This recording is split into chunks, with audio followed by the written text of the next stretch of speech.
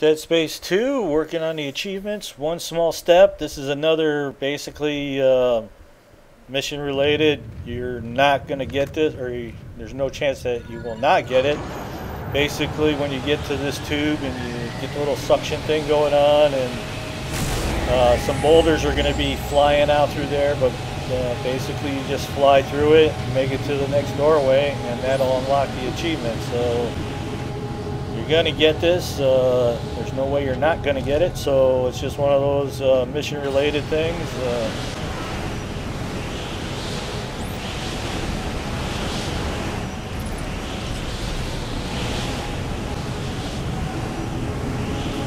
Just kind of keep an eye out for the boulders and rocks, whatever these things are coming through the opening, and when the gap is there, just get in and stay tight to the side and make it to the next doorway.